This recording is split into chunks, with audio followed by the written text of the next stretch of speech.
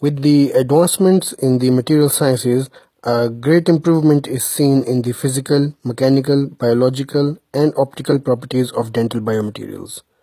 A vast variety of biomaterials are used in dentistry in different applications. These biomaterials are divided into four main categories. Number 1, preventive dental materials. Number 2, auxiliary dental materials. Number 3, restorative dental materials. And number 4, temporary restorative material. The dental biomaterial which prevents the propagation of tooth decay or dental caries are called as preventive dental materials. These include the chemotherapeutic agents like toothpaste, mouthwashes, and cavity varnishes.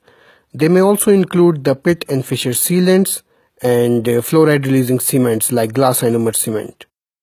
In some cases, the preventive dental materials may also serve as a restorative material for a specific time period, which may be short term, which lasts for up to few months, and moderately longer time period, which lasts for about 1 to 4 years, and for a longer time period, which lasts for more than 5 years. Secondly, the auxiliary dental materials. These are the substances which are used in the process of fabricating a dental prosthesis and appliances, but they do not become the part of these devices. The examples include the impression materials, the impression waxes, gypsum cast and model materials, finishing and polishing abrasives, and acid-etch solutions. So all these materials, they help in fabricating a dental prosthesis or appliance, but they are not the part of the final prosthesis, and that's why they are called as the auxiliary dental materials. Thirdly are the restorative dental materials. These are the dental materials which are helpful in repairing or replacing the defective tooth structures, and these include the dental amalgam, bonding agents, the composites, then the compomers, ceramics, liners, the bases, and the dental polymers. The restorative materials, they are divided into two subcategories. Number 1, the direct restorative materials, and number 2, indirect restorative materials.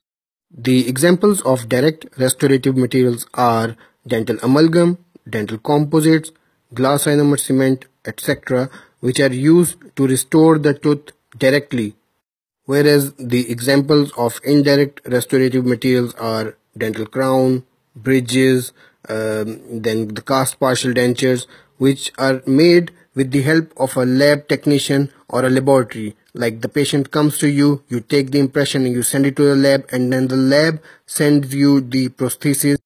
Lastly, there are temporary restorative dental materials.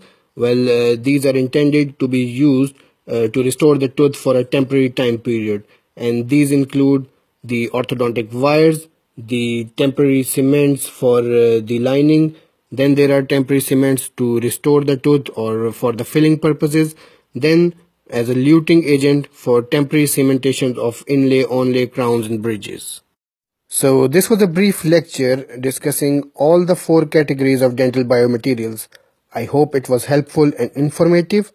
Thank you very much. Take care.